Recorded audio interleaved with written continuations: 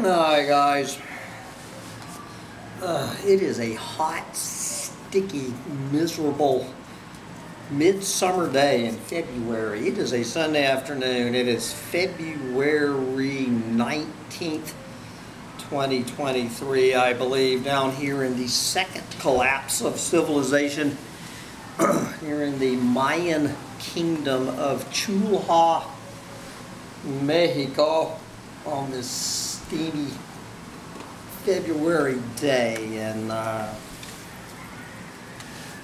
so before I go dive in Laguna Azul to cool off, I'm just going to see what's up for today's Chronicle of the Collapse, and you'll be shocked to hear I'm going over back to medium.com from, well, some group, although it's probably one person, calling themselves Local Futures for today's Chronicle. And I'm so glad to see this. I have had this rant in my own words many times, and I think Book Hermit has had a similar rant over the years, but we're going to let Local Futures explain once and for all in unambiguous English why the Anthropocene is not climate change. Thank you for people just coming down this rabbit hole, and even for people who've been down this rabbit hole for quite a while cannot get the difference between the Anthropocene and climate change. They are not synonyms. Anyway, take it away, Local Futures, and break this down for us. Anthropocene is a widely proposed name for the geological epoch that covers human impact on our planet, but it is not synonymous with climate change, nor can it be covered by, quote, environmental problems. Bigger and more shocking, the Anthropocene encapsulates the evidence that human pressures became so profound around the middle of the 20th century that we blew a planetary gasket. Hello, new Earth system. Hello, Anthropocene. The phrase Earth system refers to the entirety of our planet's interacting physical, chemical, biological, and human processes, enabled by new data collecting technologies like satellites and ever more powerful computer modeling. Earth system science reframes how we understand our planet. Climate is just one element of this system. If we focus on climate alone, we will misunderstand the complexity of the danger. The term environment helps us understand ourselves as part of ecosystems, but fails to capture the newness of our current situation. We have always lived in the environment. Only very recently did we begin living in the altered Earth system of the Anthropocene. The Anthropocene is a multi-dimensional challenge. Our future is more unpredictable than ever, with new phenomena like Category 5 megastorms, rapid species extinction, and the loss of polar ice. This change is irreversible. NASA says that levels of carbon dioxide are higher than they have been at any time in the past 400,000 years, well before our species evolved, causing the atmosphere to warm. The climate has certainly changed, but so too have other aspects of the planetary system. Take the lithosphere. 193,000 human-made inorganic crystalline compounds, or what you and I might call rocks. Where it happened? Oh boy, my computer has jumped all around. Okay, where did my, okay. The lithosphere, 193,000 human-made inorganic crystalline compounds, or what you and I might call rocks, now vastly outnumber Earth's 5,000 natural minerals, while 8.3 billion tons of plastics coat the land, water, and our internal organs. Due to modern agribusiness techniques, so much topsoil is vanishing away that England has only about 60 more harvests left. The biosphere is equally altered. Never has the planet been so crowded with human beings. And then he goes through the usual, almost become a doomer cliche. Well, since I know there's some new doomers just getting here, I'm going to repeat this for the 10,000th time. In 1900, there were around 1.5 billion of us. In the 1960s, around 3 billion. Today, there are over 8 billion. Human beings and our domestic animals comprise an astounding 97% of the total zoomass of terrestrial mammals, meaning that wild creatures make up a miserly 3%. Humans and our companion species occupy considerably more than half of the planet's habitable land surface. Concerning the hydrosphere, fresh water renews itself at the rate of about 1% per year, but currently 21 out of 37 of the world's major aquifers are being drawn down faster, in some cases much faster, than can be replenished. The planet's chemistry has changed also. Warmer oceans interfere with the production of oxygen by phytoplankton, and some scientists predict that with a rise of 6 degrees C, which could happen as soon as 2100, this oxygen production could cease. Our production of fixed nitrogen is 5 times higher than it was 60 years ago. In fact, Earth has never had so much fixed nitrogen in its entire 4.5 billion year history.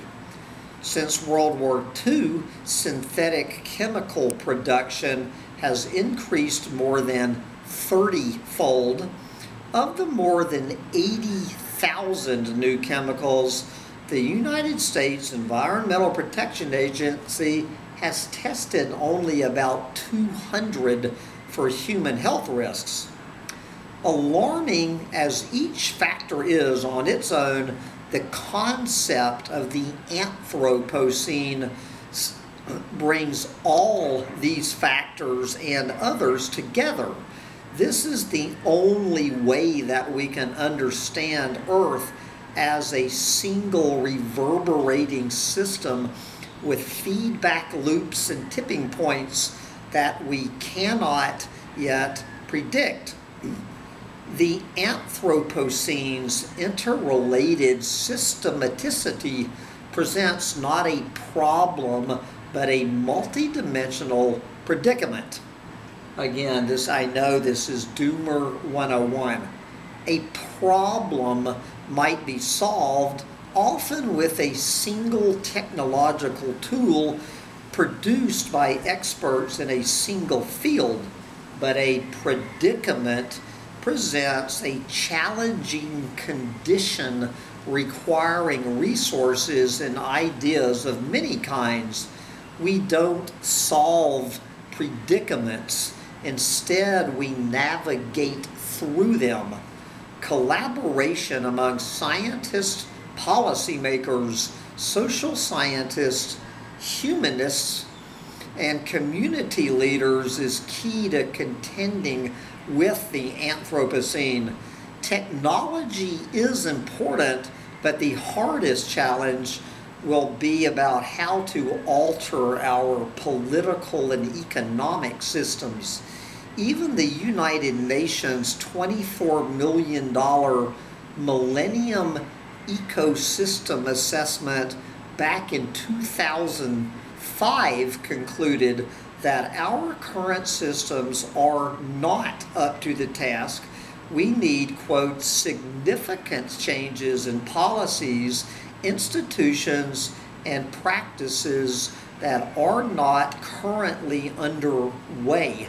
And you better believe in the last 18 years that everything in that sentence is more true than it was when the Millennium Ecosystem Assessment came out in 2005. So what is the danger of the one-dimensional thinking about climate change? So, are the techno-optimists who believe most world problems can be solved by innovation wrong? The answer to this question is that they are not so much wrong as misguided. Addressing one narrow issue in the narrowest terms. Most begin by gesturing toward the totality of environmental problems, but end up by focusing on climate change alone. Sometimes climate change is further reduced to CO2 emissions to the exclusion of all other greenhouse gases, such as methane. A favorite example of techno-optimist, like economist Jeffrey Sachs, is substituting wind power for fossil fuels. Like others, he speaks in confident tones about decoupling and economic growth from natural resources, contending that, quote, growth can continue while pressures on key resources, water, air, land, habitats of other species, and pollution are significantly reduced rather than increased, close quote, by means of new technologies and market pricing. In short, according to these clueless moron economists, in short, we can provide for the growing human population expected, do your own population forecast without destroying the ecosystem, without impoverishing future generations, and without bothering to transform our political and economic systems. The status quo is fine if we just tighten a few nuts and bolts. Let us look at this techno-optimism from the Anthropocene perspective. Most industrial-scale wind turbines require rare earth metals sourced from China, which supplies about 90% of the world's demand and has a monopoly on some elements. Not only are the mines of China's primary production site, the southeastern province of Shanghai, being rapidly depleted, but such mining entails shocking environmental and social cost. According to investigative journalist Liu Hongao, quote, research has found that producing 1 ton of rare earth ore in terms of rare earth oxides produces 200 cubic meters of acidic wastewater, the production of the rare earths needed to meet just China's demand for wind turbines up to 2050 will result in the release of 80 million cubic meters of wastewater, close quote. Once obtained, this ore must be transported and processed to make turbines. These turbines, once positioned, require maintenance using more resources. Ultimately, though, they will end up as refuse, more trash on our trash-filled planet. There is nothing dematerialized or carbon-free about wind turbines if we look at the total picture. Reducing our problem to climate change, then to CO2, and finally to measuring emissions only at the point of energy production is a dramatic misrepresentation of our dilemma.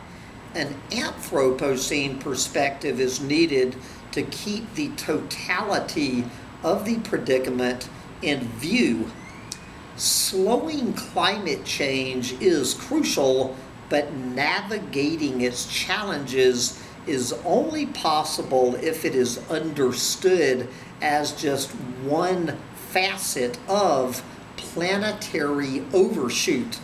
The challenges of our altered, unpredictable Earth system cannot be met by technological tinkering within the very systems that pushed it over the edge in the first place. There is nothing for it to do, there is nothing for us to do but roll up our sleeves and begin the hard work of transforming our political and economic systems with the aims of decency and resiliency. There you go. So let's get rolling up our sleeves. Oh, good. Rolling up our sleeves to totally transform our political and economic systems. Yeah, right. Anywho's, now that I got that off my chest. So, you know, I've been waiting to go jump in the lake, and now that I'm ready to go swimming, I see the looks like the rain heading in, so maybe I'll just sit out in my chair under a thunderstorm. Get out there and sit in a metal chair under a thunderstorm while you still can. Bye, guys.